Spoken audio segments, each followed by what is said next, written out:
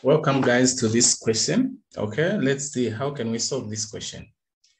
How can we solve this question? All right. So this question can as well be written as the fourth root of 16 over the fourth root of 81. We put everything over 1 here. So what is the fourth root of 16? We should know that it is 2. And the fourth root of 81 is 3. So we need to get to this point now. This is what is going to be our answer for what is in the box. In the brackets. Then we maintain this one. Okay.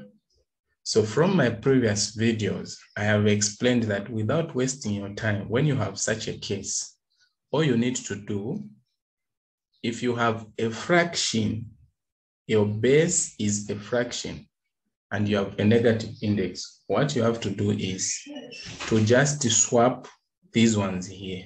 3 goes on top, 2 comes down. Then you get rid of the negative here. Okay? Get rid of the negative. So the answer will end up being 3 over 2, which you can convert to 1 over 1 over 2. Okay? This is what we are going to get. I hope that is very clear for all of us. Thank you very much.